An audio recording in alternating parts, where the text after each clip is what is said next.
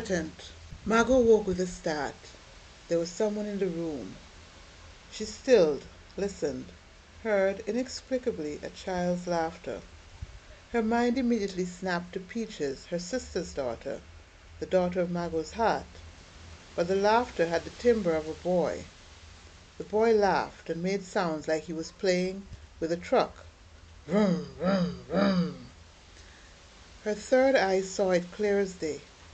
It was a red and yellow truck, in the same style as the ones that hauled garbage to Cook's dump. But her vision got filmy like she had cataracts when she tried to get a good look at the boy's face. Jumbies, Margot knew, had the power to blind you, so you couldn't see more than the surface of things, couldn't see their true face. Margot didn't doubt this, just as she didn't doubt the existence of Jumbies. She'd grown up with that knowledge. She knew oddness when she felt it.